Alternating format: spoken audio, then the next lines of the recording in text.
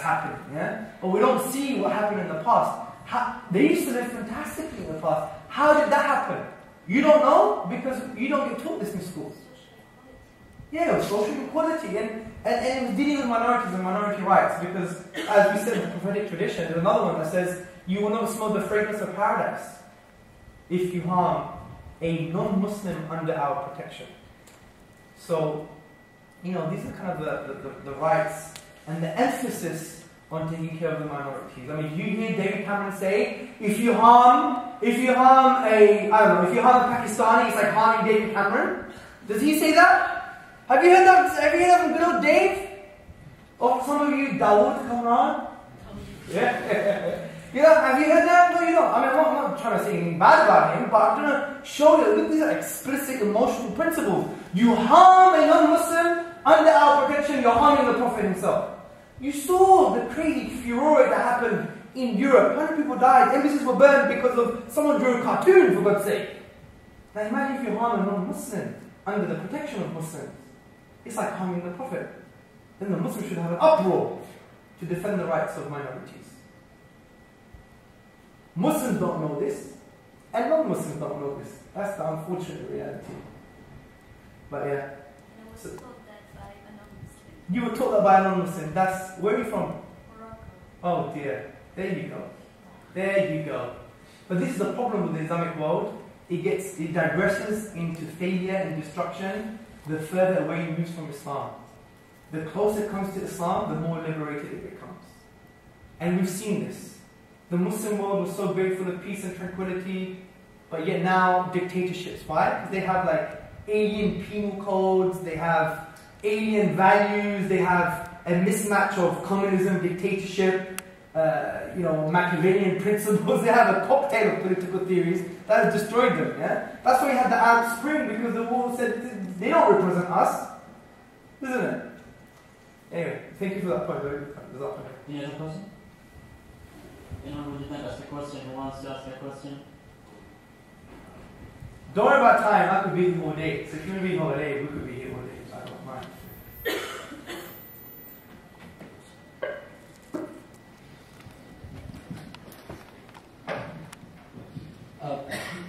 The first point I just want to ask about is also about the marriage.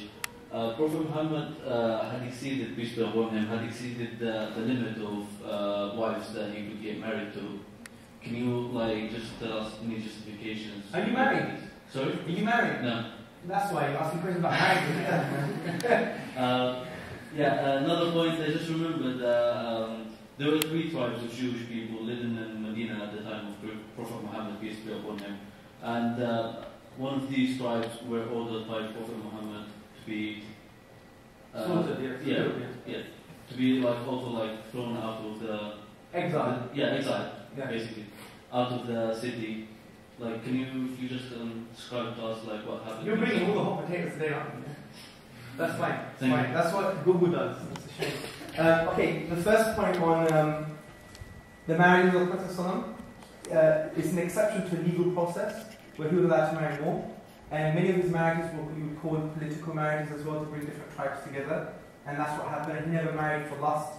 He married widows, divorcees, who were much older than him. And you saw how he brought the Arabian Peninsula together. He married a Jew, Safiya. Okay, so and you see a lot of hikmah, a lot of wisdom in the marriages of the Prophet from peace. He actually brought the Muslim world together, brought the world together from that perspective.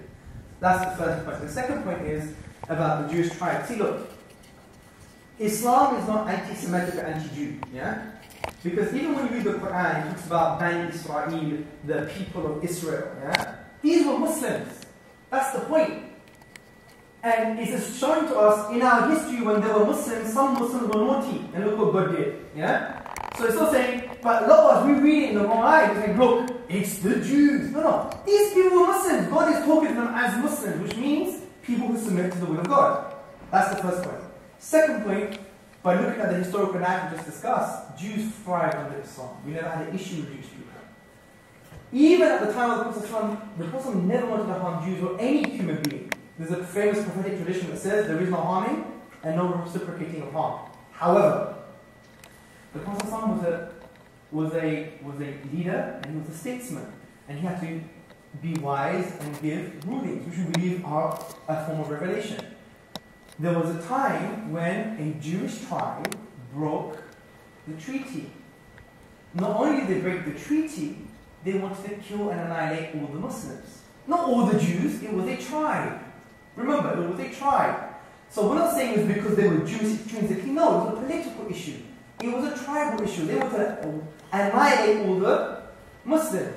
So the ruling here was that they had to be punished. And that's similar to any kind of act in the constitution, whether it's treason or whatever the case may be.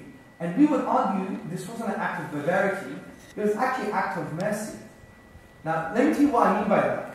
Because if we didn't have principles at that time to protect the state, which included Muslims and non-Muslims, if there were no protective mechanisms, such as punishments for people who would annihilate you, if there were no protective mechanisms, you may not have had Muslims at all. Do you see the point here?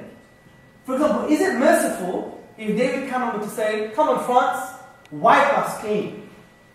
The French army were to come and invade our lands and want to wipe every single Briton and kill them.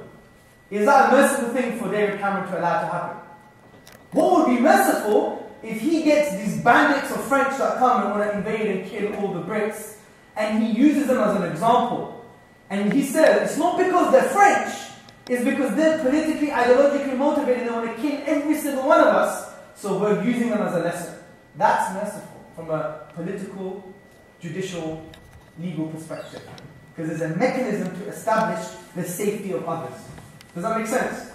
That's what, but a lot of historians, they sex up the narrative thinking Mohammed, upon his was anti-Jew, he wanted to annihilate the tribe. No, it wasn't. They broke the law, the treaty, they broke it twice. They wanted to annihilate all the people of Medina, so therefore there was repercussions, and those repercussions we believe were firm, they were suitably harsh, but they were necessary to ensure the safety and peace of everybody else. What was the treaty about?